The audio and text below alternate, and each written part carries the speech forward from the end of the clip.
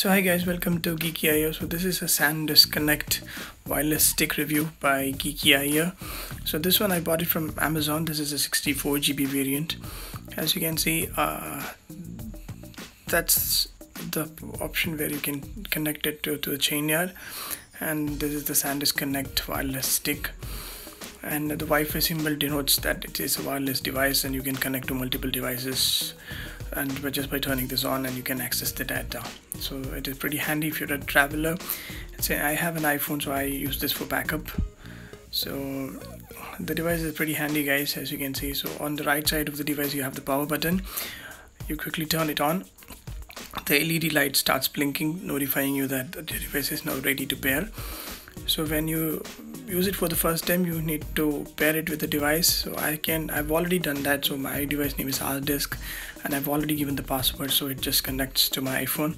So once that is done, you go to your Sandisk Connect app on your phone. So once the app loads up, it will let you back up the file. So as you can see, it is ready for backup now.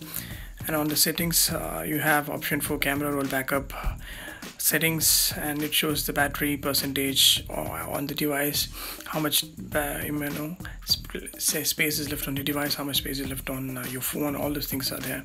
As you can see, you can set up your own password, which I've already done, so it has connected automatically. So once the backup process runs, it takes a couple of minutes depending on how much file is there. So as you can see, the backup is right now running and it is backing up some files now.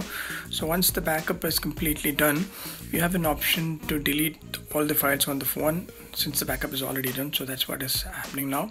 So you can delete them if you want, or you can just cancel it. And that's it guys. That's easy to use. The settings again, I'm just showing you guys. As you can see, the multiple backups which I've taken on my device is visible there. And yeah, so that's pretty much it guys. So power saving mode is also there, autonomous data sharing is also there. So this app is pretty intuitive and you can use it just once, sync it, and it always connects your device and just takes the backup automatically. So I think there's nothing much to explain on this. This is self-explanatory. So you can even connect to your devices. So as you can see, the backup for camera roll, everything is done.